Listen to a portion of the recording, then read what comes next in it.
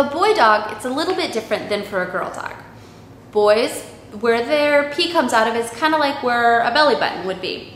So there's something called a male wrap or a belly band. This is what it looks like. It's real simple.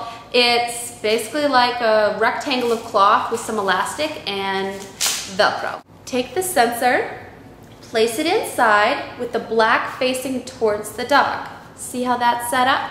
Take your clips from the outside, push it in through to in between the flaps, and put the stainless steel clip in between the flaps. The dog's belly is protected and it helps keep the clip in place. This is all that shows from the outside, is this little decorative clip.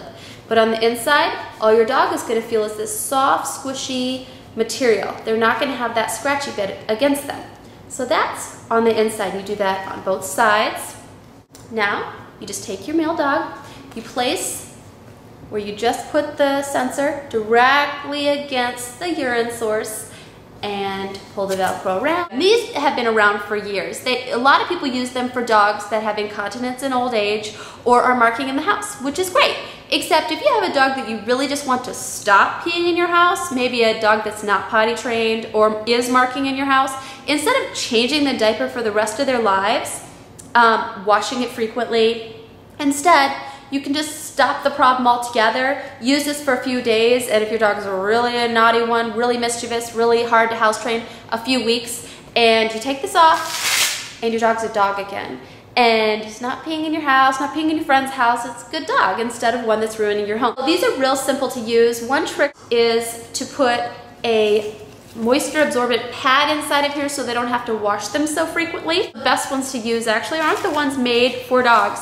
The best ones to use are actually the feminine pads for women.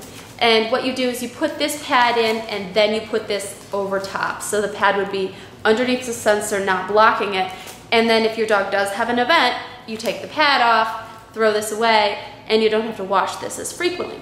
Another option, and these are great, these actually I prefer more than the washable ones, as much as I hate to admit it because I love the environment, because they're just so easy to use, is these things called Wiki Wags. Wiki Wags are a fully disposable male wrap. So instead of putting a disposable absorbent pad on the inside, the whole thing is disposable. So you put the sensor inside of it, you put it on your dog just like the other one. It has these, they're almost invisible, they're like it's like magic tape. It's like Velcro, but it's not Velcro. Just like baby diapers, just like if you have a little human baby, you put it on and it really catches every drop of pee, and you can take them on and off. So if the dog hasn't peed in your house or set off the alarm, then you can reuse it. But if he does use it, you go, oh, you naughty little monster, and you throw this away, put on a new one. There's no mess, no fuss, and it's really simple to use. So these are the Wiki Wags. Otherwise, you have a washable male wrap or belly band. It's the same thing, and you can use an absorbent pad in those. So that's how to use the Housebreaker with a male dog. How to use it with a female dog. We'll show you that next.